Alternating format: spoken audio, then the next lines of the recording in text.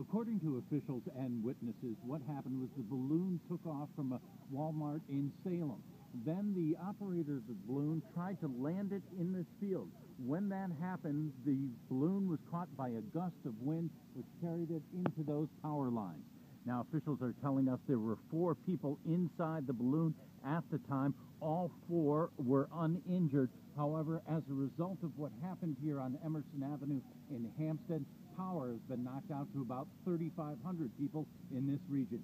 Public service has just shown up now, and they will attempt to start beginning the process of removing the balloon from the wire.